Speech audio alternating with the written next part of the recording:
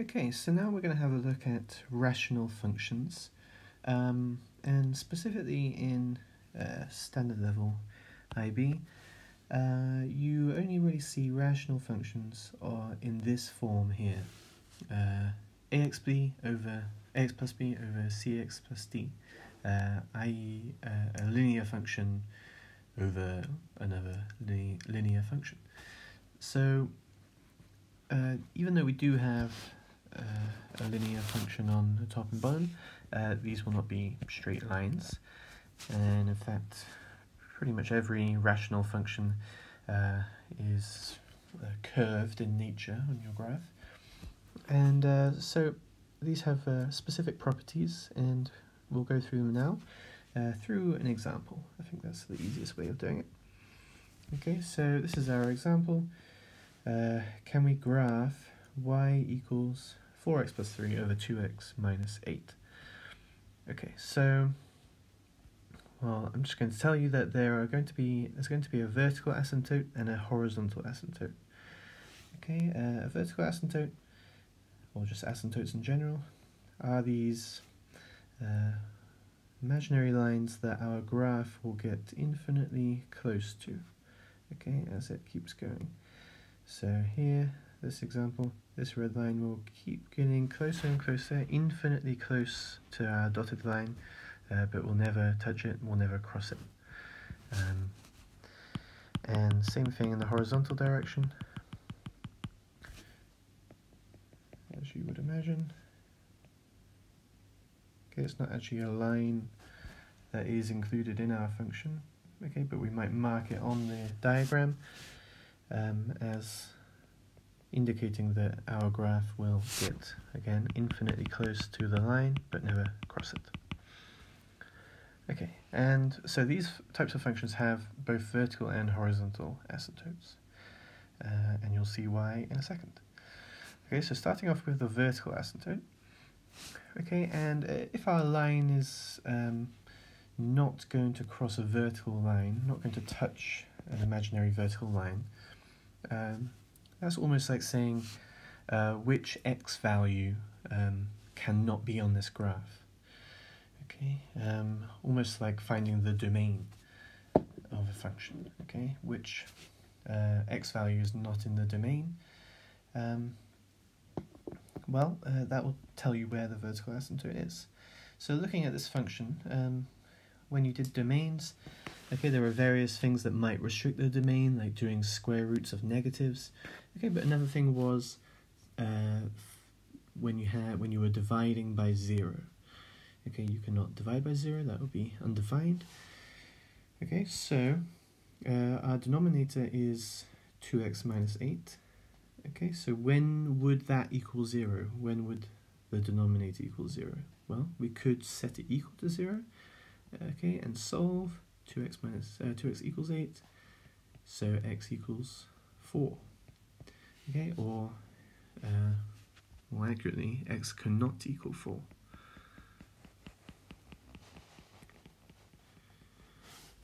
Okay, so our graph will never cross that line, and we'll never touch that line, but we'll get infinitely close to it in both directions.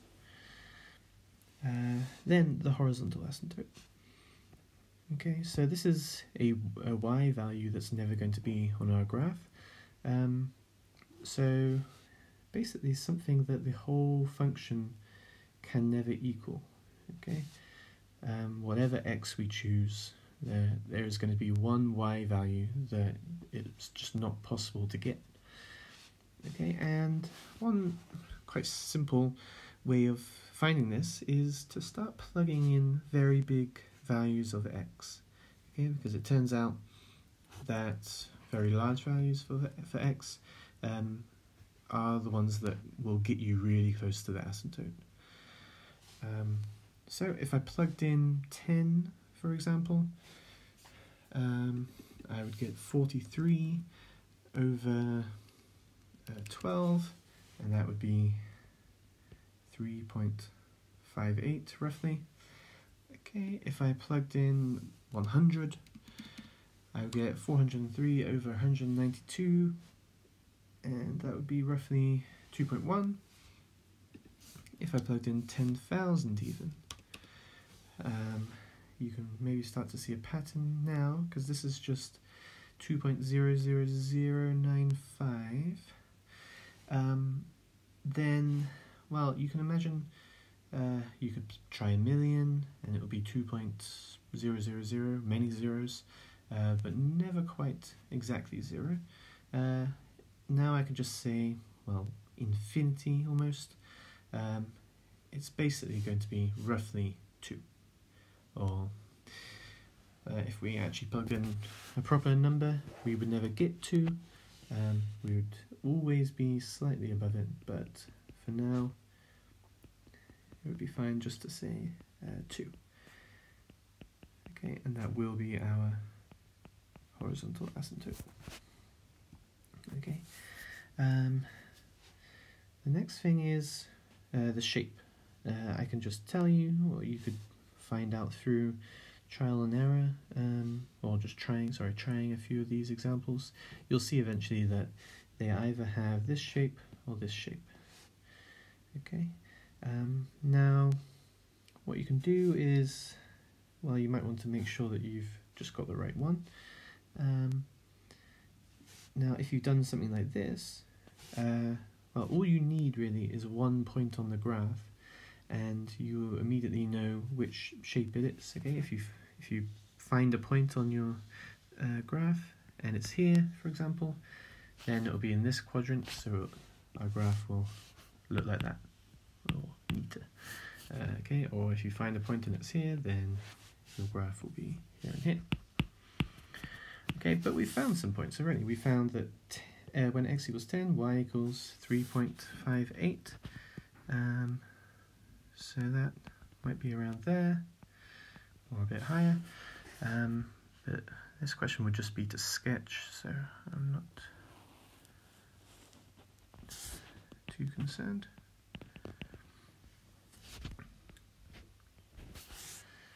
Okay, not the nicest looking one, but that'll do for now. And well, I could just draw a rough line for this one, or what we could do is find the Y-intercept maybe. I could plug in 0.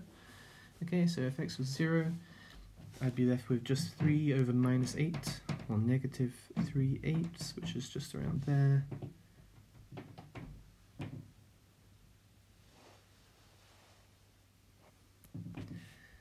And that's probably just about good enough. I could also find the x-intercept by setting y equal to 0, and then all that would do would be involve solving 4x plus 3 equals 0, which would be negative 3/4.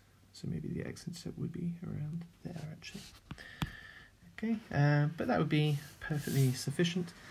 And one other thing that they really want you to do is label the asymptotes with x equals 4, y equals 2. Okay, and if one of the previous parts of the question is find the equation of the asymptote, do not just write 4 or 2. Okay, and if it asks for an equation, you have to give an equation. Okay, so the equation for a vertical line is x equals some number, like x equals 4. The equation for a horizontal line needs you to put y equals some number, like y equals 2. Okay, and maybe just label the function. And that is perfectly fine for now. Okay, so we can just summarize how we can find the vertical asymptotes and horizontal asymptotes quickly. So I could say for vertical asymptotes that you can solve for when denominator equals 0. For horizontal asymptotes, I could say plug in very large x value. Okay, those would be sort of informal rules for finding those. I could actually also give proper formulas though. Okay, so if I'm solving the denominator equal to 0, and I've got this general way of writing these rational functions, that's solving cx plus d equals 0. Okay, and if you solve that just with c and d, you get that x should equal minus d over c. Okay, and for the horizontal asymptote, well, where did that number 2 come from? Well, the fractions I was doing every time were things like 403 over 192, or 40,003 over 19992. So essentially, this ratio comes from the 4 and the 2. Okay, and then it's just this this addition and subtraction of a constant that makes it so that it can never exactly equal 4 over 2. But it's also always going to get very close to 4 over 2, or in other words, going to get very close to A over C. Okay, so the horizontal asymptote is actually always going to be A over C. But the graph can never equal A over C, touch that line, because of this plus D and plus B. Okay, so now that we've got these rules, we can do one more example. Okay, let's say we have g of x equals 5x plus 6 over 6 minus 2x. So firstly, let's do vertical asymptote. Solve for when the denominator equals 0. Okay, it's been switched around the order slightly, it doesn't matter. If you solve this, you get x equals 3.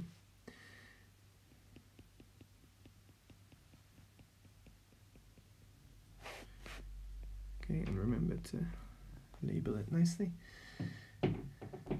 Now horizontal asymptote. Now I could plug in big numbers again. Let's say 10,000. I'd get 50,006 over negative 19994. Okay, which is roughly minus 5 over 2, minus 2.5. Okay, or I could go straight to doing A over C. Now don't be tricked by this change in order. This would be our C, minus 2. Okay, so y equals A over C would be y equals 5 over negative 2, or negative 2.5. Okay.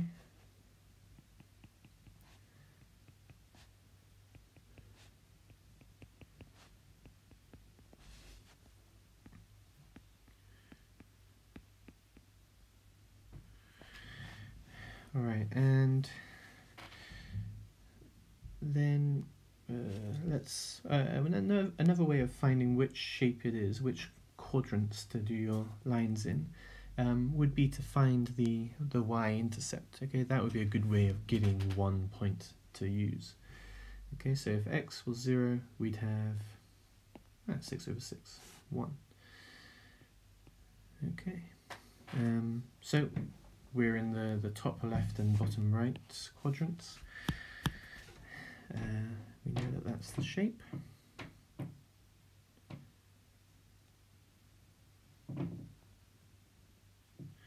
Okay, try not to curve upwards at all, like I've kind of done there. I would probably want to maybe redo that. Just make sure you're never... I'll do a better example of what you shouldn't do. Anything like that, okay, when I've curved down here, that is not correct, because, as you know, it keeps getting closer and closer to that horizontal asymptote.